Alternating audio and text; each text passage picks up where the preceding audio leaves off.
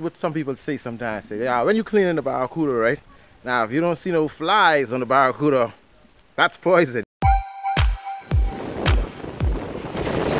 This week on Luckyfish, we get the lowdown on ciguatera poisoning from a local. Bingo. Discuss seawater temperatures and passage planning. To a community. Zaya and MiQ put food on the table again.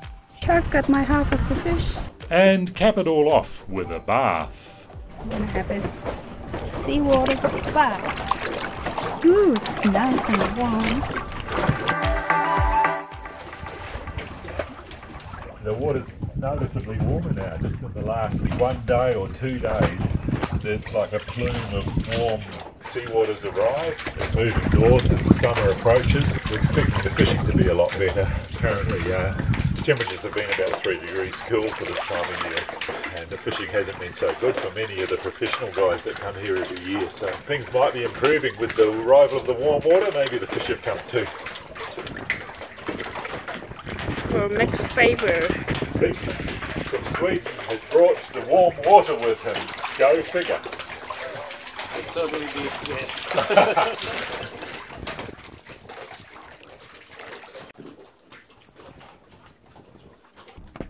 So Stuart, what's your plan for today? We have two choices. We can sail either southeast down to Long Island in this direction, or we can sail northwest up the Exuma chain to an anchorage community called Barraterri, which is about 15 miles from here. What's influencing our decisions in which way to go is the weather. We always try and sail with the wind on our beam or aft of the beam, and also the fact that we have to be back here in Georgetown on Wednesday or Thursday to pick up a part for the outboard. So we're looking at the weather 3 days from now to see in which direction it's going to be most favourable to be approaching Georgetown from. And the weather forecast as it stands now, we're using an app called windy.com, which is pretty accurate for this area. It is suggesting that there is a northerly change coming. In fact, we've been watching the wind clock around or veer through the southwest to the northwest over the next day or so, and then around to the east. So that influences which direction we'll sail today and then what the weather will be like when we come back. And we've made the decision to go in the northwesterly direction, to sail fairly tight on the wind going north. We're going to leave Goat Key, sail out through Conch Key Cut for about 10 miles on the outside of the chain of islands, and then back inside through a place called Soldier Key, and then continue north on the inside passage across these sandbars, and then approach Barraterri for our anchorage tonight, which will probably be late this afternoon into the evening when we arrive there. Then we'll be able to reprovision the boat on Monday tomorrow. That's the plan. Let's go and do it.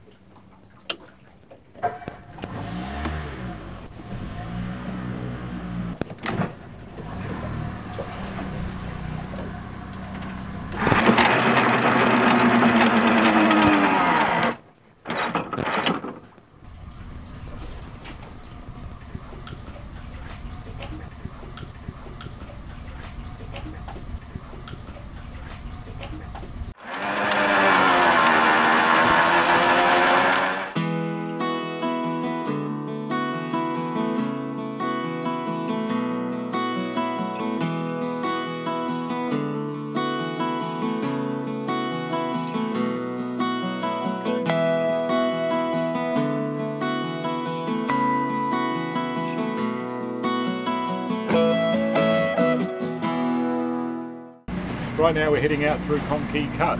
We just leaving Goat Key behind. We've got about a 10-mile sail up on the ocean side. Perfect sailing conditions. We could do with a little bit more wind. It's certainly a beautiful day here. We've only got about between 6 and 10 knots of wind, so we'll very likely be motor sailing as we're doing currently until the wind improves.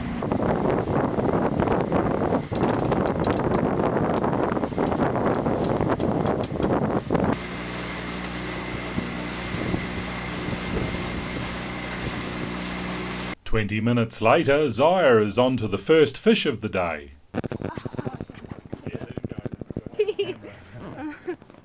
Oh. great. This is a fighter.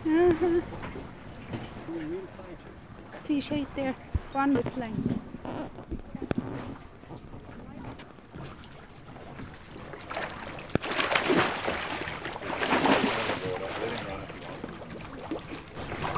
Yeah, we give it to the locals. Yeah, They give do it to the locals. Bring them up. Yes, Sorry. yes, yes. Hold this for me. Yes. Here's him. We lost it. Okay. But she didn't have to wait long before another hookup. It's small. Oh, I got my other line.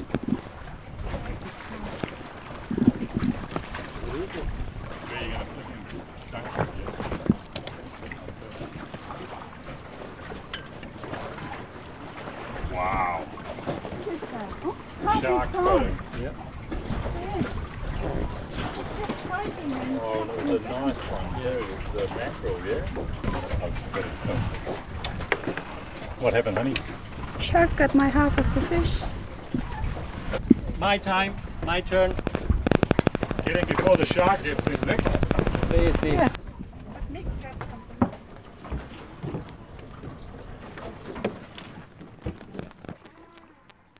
behind me.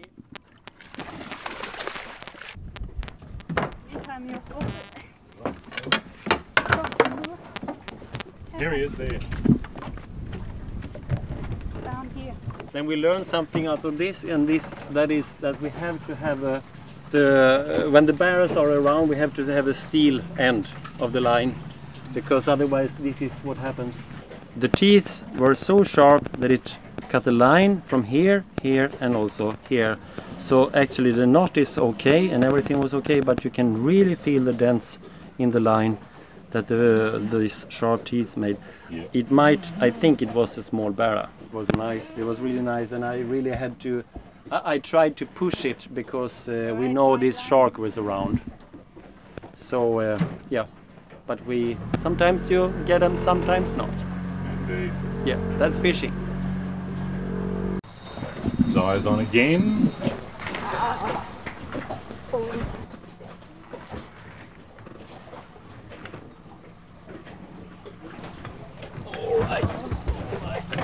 He's going to panic when he gets near the boat, so nice and steady. Easy. Just keep it steady, and if he stops, just let him stop. I can see something. I don't see anything. Here we go. Yes. You'll have to move around the back of the boat. Yeah. Yeah.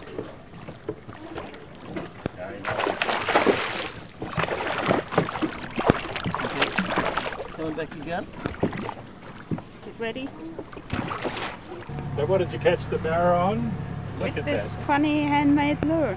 That's quite cool. This yeah. is a chips bag. Nice job. Well, we're here right on sunset and we've come to Soldier's Quay. You can probably just see the stone monument right on Soldier's Quay. The evening is very quiet. There's not a lot of wind at all. It's almost a dead calm. And they're trying pilking. I just had 2 fish circling around my bait, around my lure. So we'll see what happens. It's quite a very special place to be able to see the bottom at this time of the day.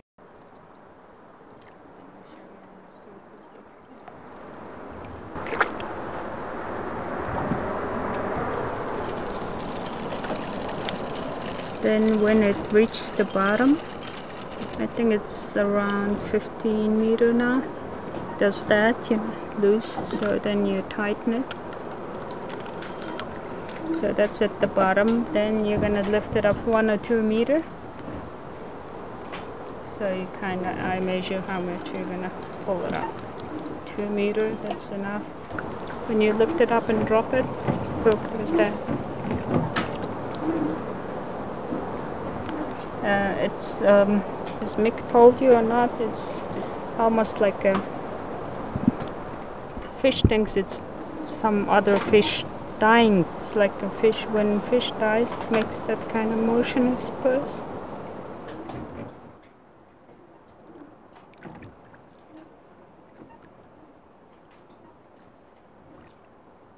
We can easily see the bottom some parts are sand and some parts are something else. That means that we have a variety of stuff on the bottom, which is good. It indicates there is a change of altitude of the bottom, and some parts it looks from here like it's with algae or seaweed, and that's also good because that's where small fishes are hiding, and then the predators go around them and try to catch anything. And the boat is the boat was kind of rotating, and but now it's quite steady. And now I see a good spot, so I shall just try to let it all the way down, and let's see what's happening.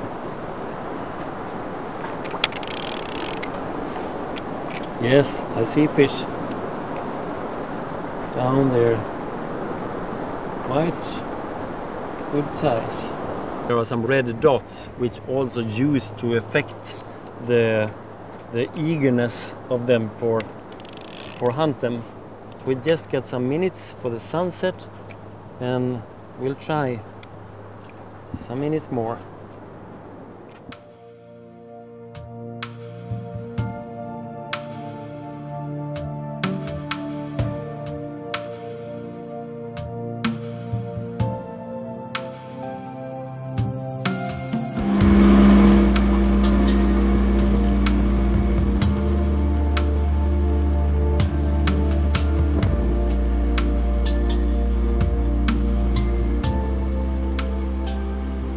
Well, the pilking didn't yield any results today, but it has shown itself to be successful. So I think we'll be trying it a bit more often. What do you think, Mick? It's different from the others you use, and it should be, of course, you should try it. Yes. Well, it's interesting you brought a Scandinavian fishing technique to the Caribbean. Yes. And we've had some success with it, so it just goes to show it's a craft, not a science fishing, isn't it?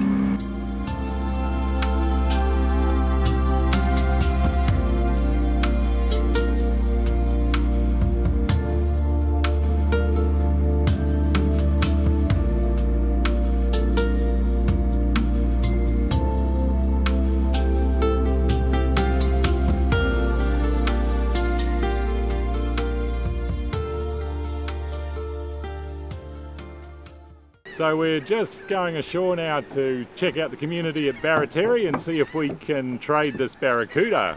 We got some nice barracuda last night. We caught about 2 or 3 of them. Yeah. A few of them got away. One of them was quite big. That was the one we brought you. Okay, you know? All right. And what's the story here? I mean, we've been told that if you do catch them, rather than sort of just put them back in the sea, some of the local people will eat them, you know? Yeah, the local, we do eat them. We do them, but like I said, it's just, you know, like, it's possible sometimes you could get hit, you know what I mean? It all depends on what the barracuda eat, you know what I mean? And especially it's like it's an old one, like, you know. I like them the size what you bought you know what I mean? You know? Yeah, for sure. More tender, younger. You know? Yeah, that's you see, the older it is, more you eat in history. So do you test them at all before you eat them, or is there any way to test them? Just eat it.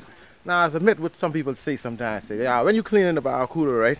Now, if you don't see no flies on the barracuda, that's poison, you know what I mean? But like I say, it's just probably a myth, you know? Yeah. You know, but... And what about the restaurants? Do they ever serve it? Some restaurants will have it just as a little DLC on the side, you know what I mean? But they'll tell you... They'll tell you what it is. Yeah, eat at your own risk, you know what I mean? But, you know, it's more like appetizer. Some people just, they crave it. Yeah, give it a try. Yeah. But it just isn't a big seller, like, you know, like barracuda on a menu. You won't find it, like, you know. Yeah, for sure. But it's good though, I love it. Yeah, we eat it. Well, we yeah, eat it when it's fish. small, but you know, we try.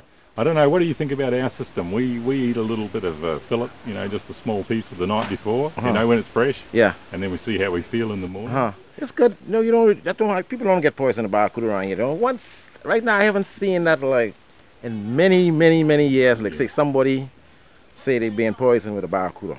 You know what I mean? So. Oh, that's heartening. Yeah. Especially right around here, you know what I mean? And like Zomas, you know, barracudas are good. Yeah, right. So you'll get, say, you eat a barracuda, like say, like in like Nassau, like say Nassau Harbor, where little stuff, maybe pollution or, you know, like just like a busy places. Area. Yeah, busy area like that.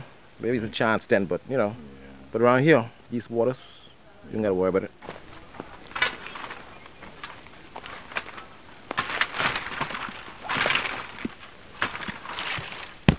Bingo, that'll do us. Huh? That'll do us. That'll do you, sure? Yeah, thanks a lot. Well, we've been trying to find a spot where we can buy some rum here, and I think we just found it.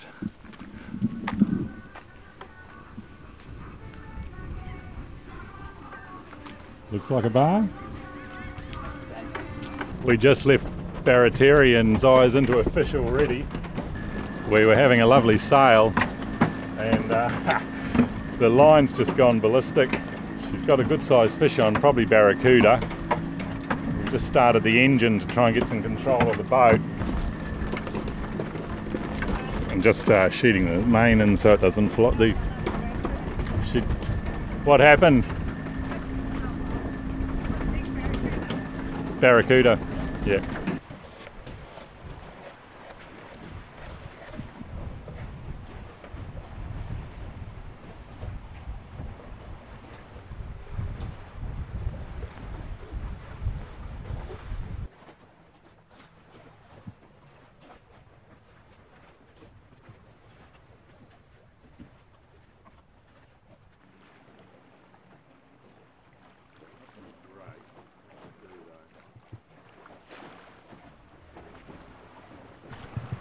Okay, I think we'll drop the mainsail.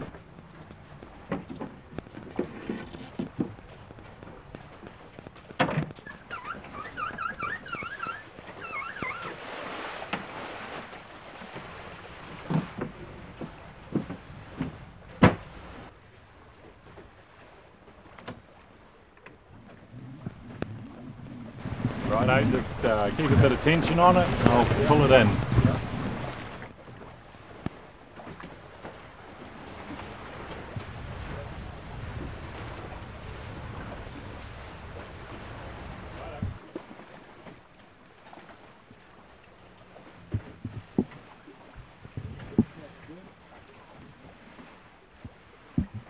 Alright, now we can get the foresail down.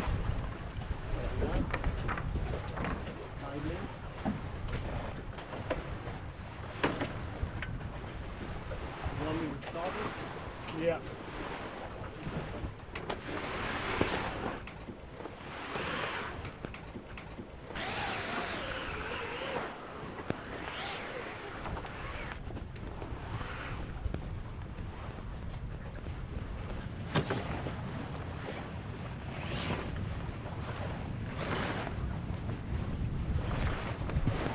Engine running, beautiful.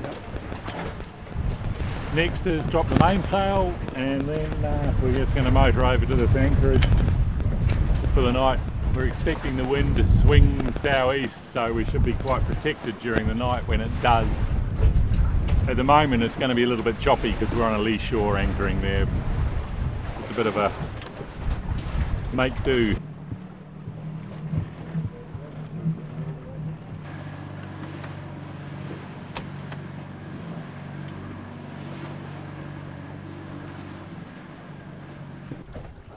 So we're going to get some coconut milk for rum punch tonight with our coconut rum.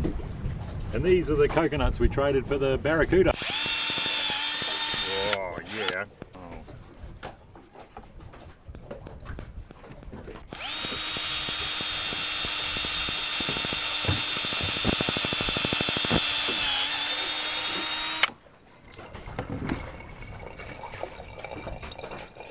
A lot of milk in these green ones.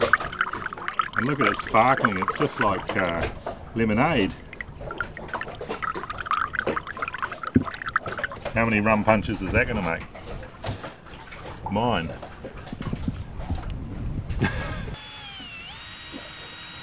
Just in case if there's a blockage.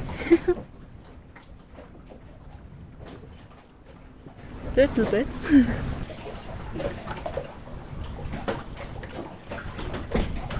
Wow. Tasty, wow, really, really pure. Yes, excellent.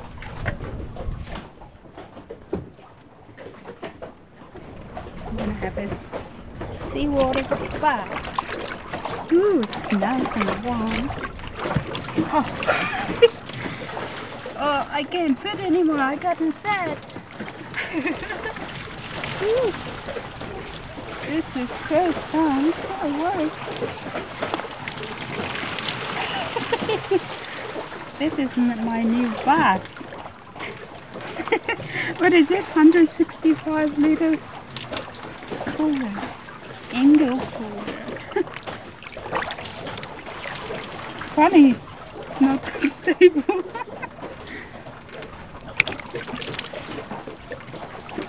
Where's my...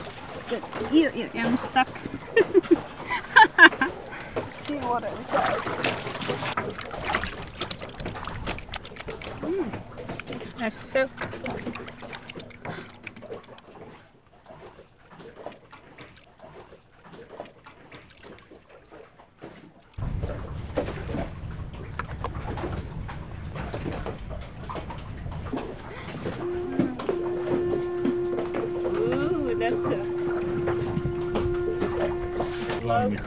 After sunset.